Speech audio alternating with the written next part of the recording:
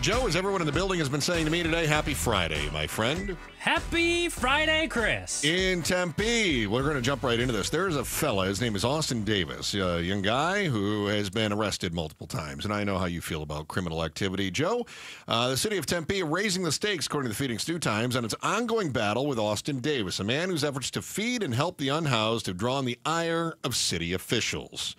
So, Tempe police have arrested Davis over 2 alleged trespassing violations. Police say those happened July 23rd and 24th in Moore Park. He spent the night in jail before being released on Saturday morning last weekend. So, what's the deal? So, Austin Davis is a guy who's been feeding the homeless in Moore Park, Papago Park. How dare he?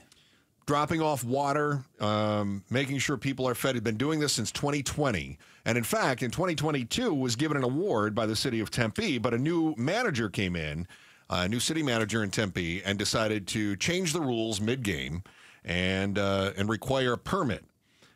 So he's got a registered nonprofit. A number of people help out. They go and they serve food to the homeless.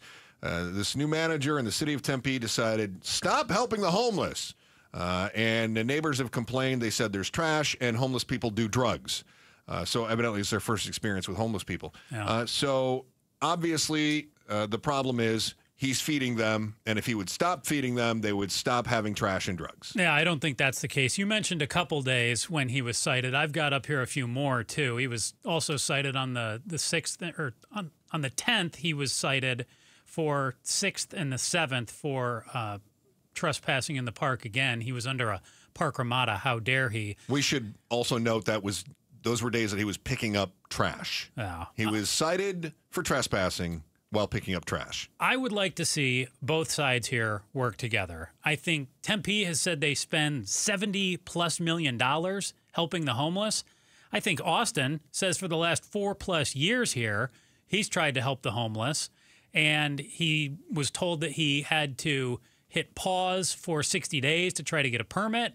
He tried to comply with all of that, and it seemed like he didn't like the direction that Tempe was going after a week.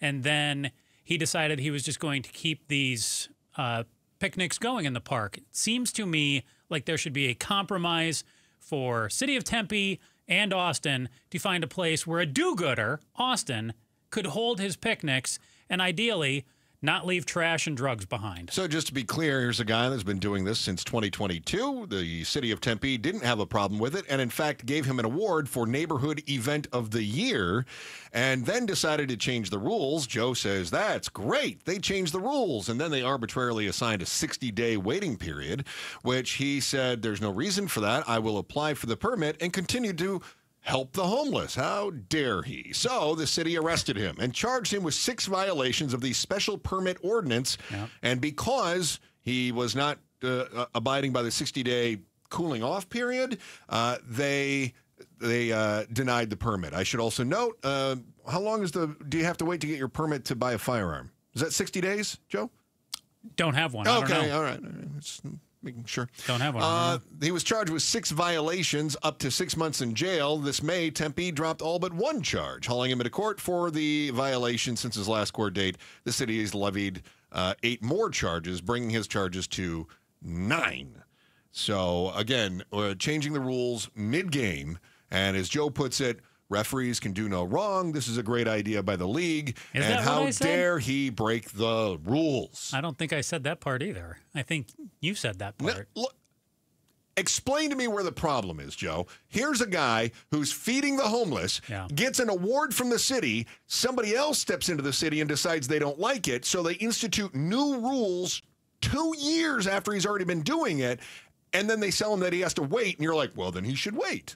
So you're right on that if I was in charge, it wouldn't have been that way. But somebody else did step in Tempe and say, you have to wait 60 days for serving food and water. I agree. I don't get it. He waited for a week, tried to go somewhere else. He says City of Tempe came at him at that church event there, and that he then, on his own, decided he wasn't going to wait. And to me, it's like you've brought up before, well, should he have had to wait a year? Should he have had to wait 2 years? No, he shouldn't have had to.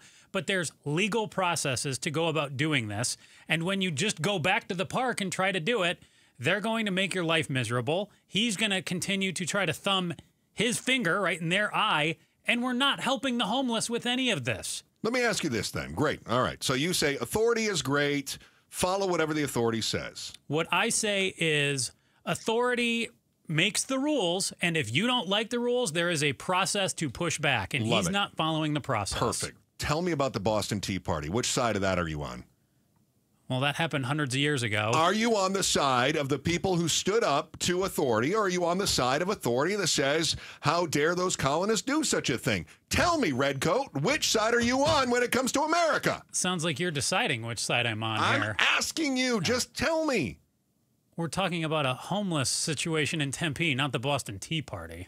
Ask me about, tell me about this. There was a fella a couple thousand years ago who was not doing what the Romans told him to do. Oh, boy. So he stood up to the Romans and he continued to preach, even though the Romans told him to stop. Mm-hmm. Should Jesus have stopped, or should he have kept going and flaunted authority at the time? Are you pro-Jesus or anti-Jesus? I'm pro-Jesus. Obviously not. I'm a Catholic Christian. Christian Catholic. Austin Davis stood up to authority just like Jesus, just like the founding fathers of America. And might I also add, I think we know which side of the bridge you would have been on in Selma. Thanks for watching The Chris and Joe Show. Click to see more from Chris and Joe and tap the button in the middle to subscribe to KTAR News.